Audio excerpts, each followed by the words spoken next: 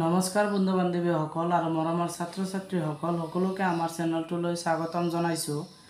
আমাৰ এই চেনেলত তোমালোকে ষষ্ঠ শ্ৰেণীৰ গণিতৰ নতুন পাঠ্যপুথিৰ সমাধান লাভ কৰিব। গতিকে চেনেলটো ছাবস্ক্ৰাইব কৰি ল'ব আৰু বেল আইকনটো বজাই ৰাখিব যাতে পৰৱৰ্তী সময়ত এনেকুৱা ধৰণৰ ভিডিঅ'সমূহ সোনকালে লাভ কৰে। তেনেহ'লে বলক আমি ভিডিঅ'টো আৰম্ভ কৰোঁ।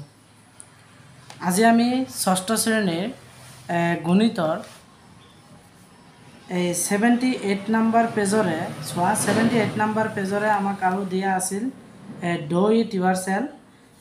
ইয়াতে আমাক মানে এটা সংখ্যা ৰেখাৰ মানে আমাক এটা অংক দিয়া আছে কৰিব লাগে। তেনেহ'লে তাৰ আগতে আমাৰ এটা সংখ্যা ৰেখাৰ সংখ্যা ৰেখা যে নাম্বাৰ লাইন্স, ঠিক আছে, নাম্বাৰ লাইন্স সংখ্যা ৰেখা। তেনেহ'লে এইটো হৈছে এটা সংখ্যা ৰেখা। এই সংখ্যা ৰেখা হৈছে এইটো ধনাত্মক সাইড, বুঝি পাইছা? ইয়াৰ দুটা সাইড থাকে, এটা হৈছে ধনাত্মক, এটা হৈছে ঋণাত্মক। তেনেহ'লে ইয়াতে আমাৰ অলৰেডি ইয়াতে ধনাত্মক লাইনটোৰ মানে সংখ্যা ৰেখাটোখিনি দিছে। ইফালে যিবিলাক থাকিব 0ৰ পিছত -1, -2, -3 সেইবিলাক হ'ব ঋণাত্মক সাইড। তেনেহ'লে চোৱাচোন এতিয়া আমাৰ দুটা সাইড থাকে, তোমালোকক কৈয়ে দিলোঁ যে এটা হৈছে আমাৰ নেগেটিভ আৰু এটা হৈছে আমাৰ positive side. Negative and positive দুটা সাইড থাকে। তেনেহ'লে এই সংখ্যা ৰেখাৰ আমাৰ কেইটামান অংক দিয়া আছে ইয়াতে চোৱা, যে ইয়াতে কৈছে চোৱাচোন 1 নম্বৰটো, কেন ইউ চে 13 is in with side of 20, 16, 10, 9, 14 on the number lines. মানে 13 সংখ্যাটো মানে সংখ্যা ৰেখাত এই কেইটা সংখ্যাৰ ভিতৰত মানে কোনটো সাইডত আছে সংখ্যা ৰেখাত দেখুৱাব লাগে। ক'ব পাৰিবানে যে আমাক এইটো কোনটো সাইডত আছে এই 13 সংখ্যাটো এইটো? তেনেহ'লে 13 সংখ্যাটো ক'ত আছে আমি কেনেকৈ ক'ম? এই 20ৰ তেনেহ'লে আমি প্ৰথমতে এটা সংখ্যা ৰেখা আঁকি লওঁ। চাবা চোৱাচোন, আমাক কৈছিলে 1 নম্বৰটোত যে 1 নম্বৰটোত কৈছিলে যে 13 সংখ্যাটো 20, 16, 10, 9 আৰু 14ৰ কোনটো সাইডত আছে এইটো আমাক লাগে। তেনেহ'লে চোৱাচোন আমি এটা সংখ্যা ৰেখা আঁকি লৈছোঁ ইয়াতে, আৰু ইয়াতে ধৰি লোৱা সিফালে আৰু আছে 1 আছে, ইয়াতে ধৰা 7, 6 এনেকুৱাকৈ হ'ব, আৰু সিফালে চোৱা আমি 21 লৈকে লৈছোঁ। এতিয়া চোৱাচোন এই 20টো ক'ত আছে? এইটো 20 হৈছে এইটো, হয়নে নাই? এইটো হৈছে 20। তেনেহ'লে আমাৰ লাগে কিমান? 13 সংখ্যাটো মানে কোনটো সাইডত আছে এইটো লাগে। তেনেহ'লে 13 সংখ্যাটো অলৰেডি হৈছে এইটো হৈছে 13 সংখ্যা আমাৰ হৈছে 13 সংখ্যাটো হৈছে এইটো। এতিয়া আমাৰ তেনেহ'লে কি লাগে যে 20ৰ কোনটো সাইডত আছে? তেনেহ'লে 20টো এইটো, তেনেহ'লে 20ৰ কোনটো সাইডত আছে? এইটো হৈছে সো সাইড, হয়নে নাই? আৰু এইটো হৈছে কি? বাও সাইড। আমাৰ 13 এই 20টোৰ তেনেহ'লে 13টো কোনটো সাইডত আছে? আমাৰ লেফ্ট সাইডত আছে। তেনেহ'লে এই 20ৰ লেফ্ট সাইডত আছে 13টো। তেনেহ'লে ঠিক তেনেহ'লে 16ৰ কি সাইডত আছে চোৱাচোন, 16টো হৈছে এইটো। তেনেহ'লে 16ৰো কি আছে? আমাৰ লেফ্ট সাইডত আছে। তাৰপিছত 10 হৈছে এইটো, 10ৰ এইটো ৰাইট সাইডত আছে। তাৰপিছত চোৱা 9টো আমাৰ কি আছে? এইটো 9, এই 9টোৰ আমাৰ কোনটো সাইডত আছে চোৱা? ৰাইট সাইডত আছে। আৰু 14টোৰ কি সাইডত আছে চোৱা? এই 14টোৰ লেফ্ট সাইডত আছে। 13টো এনেকুৱা সাইডত আছে, ঠিক আছে। এতিয়া 2 নম্বৰ কুৱেশ্যনটো চোৱা। এতিয়া কি হৈছে যে কেন ইউ ফাইণ্ড দ্য প্ৰিডিচেছৰ, মানে প্ৰিডিচেছৰ যে পূৰ্বপদ, হয়নে নাই? যে প্ৰিডিচেছৰ মানে হৈছে পূৰ্বপদ and ছাকচেছৰ উত্তৰপদ of 5 and 6 by using the number line. আৰু 5 আৰু 6ৰ যে 5 আৰু 6ৰ মানে উত্তৰপদ আৰু আমাৰ পূৰ্বপদ দুয়োটাই লাগে, ঠিক আছে। এই দুয়োটাই আমি ওলাম। তেনেহ'লে চাবাচোন 5ৰ উত্তৰপদ আৰু 6ৰ উত্তৰপদ আৰু 5ৰ পূৰ্বপদ আৰু 6ৰ পূৰ্বপদ কি হ'ব? চোৱা আমি ইয়াতে লিখিছোঁ যে প্ৰিডিচেছৰ অফ 5 মানে 5ৰ মানে কি হ'ল যে আমাৰ পূৰ্বপদ মানে হ'ল 5ৰ পূৰ্বপদ কি হ'ব? আমাৰ 4 = 4। আৰু ছাকচেছৰ অফ 5 মানে 5ৰ মানে আমাৰ উত্তৰপদ কি আছে? 6। ঠিক তেনেকুৱাকৈ আমাৰ এইটো গ'ল। এতিয়া তোমালোকে আকৌ লিখিবা এগেইন লিখিবা। এগেইনত কি আছে চোৱাচোন? এগেইন 6ৰ প্ৰিডিচেছৰ আৰু ছাকচেছৰ। তেনেহ'লে লিখিবা যে successor of 6 are and successor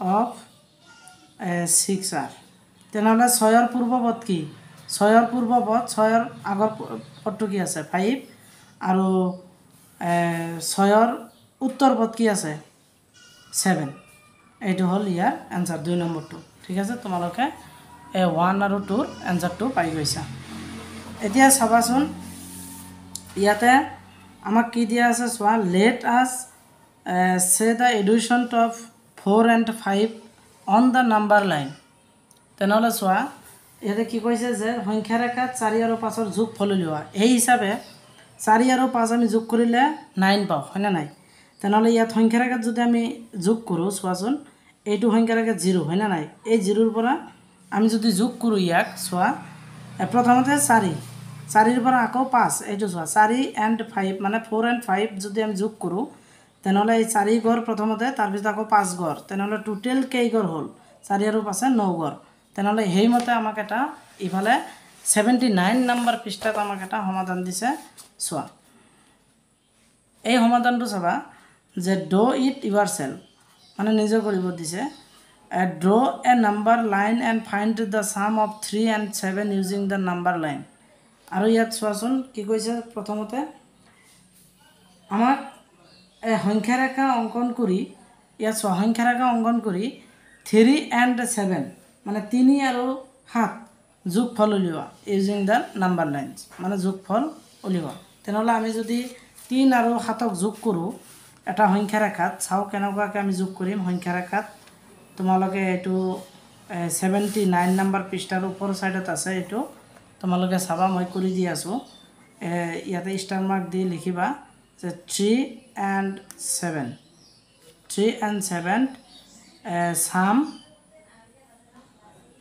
sum using the number line এইটোক আমি কি কৰিম সংখ্যা ৰেখাৰ সহায়ত 3 আৰু 7ক যোগ কৰি দিম চাবা এইটো এডাল এনেকুৱাকৈ তোমালোকে সংখ্যা ৰেখা ল'বা লৈ কিনে তোমালোকে এনেকুৱাকৈ দাঢ়িবিলাক বনাই ল'বা স্কেলৰ সেন্টিমিটাৰ হিচাপে তোমালোকে বনাই ল'বা লৈ কিনে তোমালোকে যোগ কৰি দিবা চোৱা ইয়াতে প্ৰথমতে তোমালোকে লিখিবা 0 1 2 3 4 5 6 7 8 9 10 ঠিক আছে এটা 3 প্ৰথমতে 3 গড় ঠিক আছে ইয়াৰ পৰা 3 গড় তেনেহ'লে 3 গড় আহিলা এটা আকৌ তাৰ পিছত আকৌ কি কৰিব লাগিব 7 গড় তেনেহ'লে 1 2 3 4 5 6 7 তেনেহ'লে ইয়াৰ পৰা আকৌ 7 গড় হ'ব এইটো তেনেহ'লে কিমান হ'ল ইয়াতে লিখিবা যে এই 10ৰ পৰা 0 লৈকে চোৱা কেই গড় হৈছে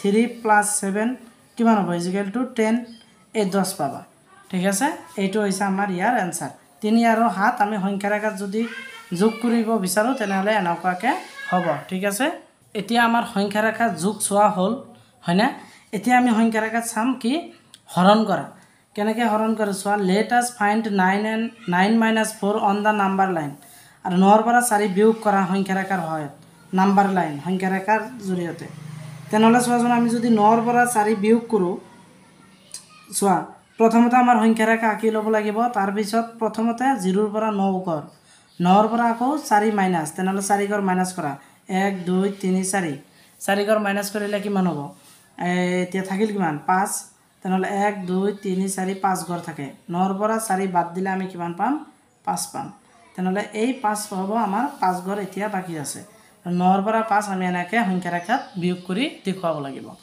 তে ঠিক তেনেকুৱাকৈ আৰু এটা চোৱা যে 4 ৰ পৰা যেতিয়া 9 বাদ দিবা তেতিয়া কেনেকৈ হ'ব যে 4 ৰ পৰা 9 বাদ দিলে তেতিয়া চোৱা প্ৰথমতে 0 ৰ পৰা 4 গড় ল'বা যেহেতু আমাক ইয়াতে ধনাত্মক মানে আছে 4 টো ধনাত্মক সংখ্যা এই ধনাত্মক সংখ্যা থকাৰ কাৰণে এইটো তোমালোকে প্ৰথমতে 4 গড় ল'বা লৈ কিনে তাৰ পিছত কি কৰিবা 4 ৰে আকৌ ইফালে 9 গড় বাদ দিবা তেনেহ'লে 9 গড় বাদ দিলে আমাৰ মাইনাছ আহি যাব মাইনাছ কিমান গড় থাকিব এই ইয়াতে থাকিব তোমালোকৰ মাইনাছত আহিব তেতিয়া মাইনাছত ওলাব এইটো ঠিক আছে ঠিক তেনেকুৱাকৈ আমি ইয়াতে কি কৰিম চোৱা আমি এটা সংখ্যা ৰেখাৰ সহায়ত আমি কি কৰিম বিয়োগ কৰিম ডো ইট ইউৰ সেলফ 79 নম্বৰ পৃষ্ঠাৰ পৰাই চাবা চোৱা আমাক কি কৈছে যে সাবষ্ট্ৰেক্ট অন দ্য নাম্বাৰ লাইন মানে এই তলৰ সংখ্যাবিলাক আমাক কি কৰিব দিছে বিয়োগফল উলিওৱা তো প্ৰথমতে আছে চোৱা 1 নম্বৰটো ৰোমানাংক 1 5 ৰ পৰা 2 বাদ দিব লাগে 8 ৰ পৰা 7 আৰু 6 ৰ পৰা 6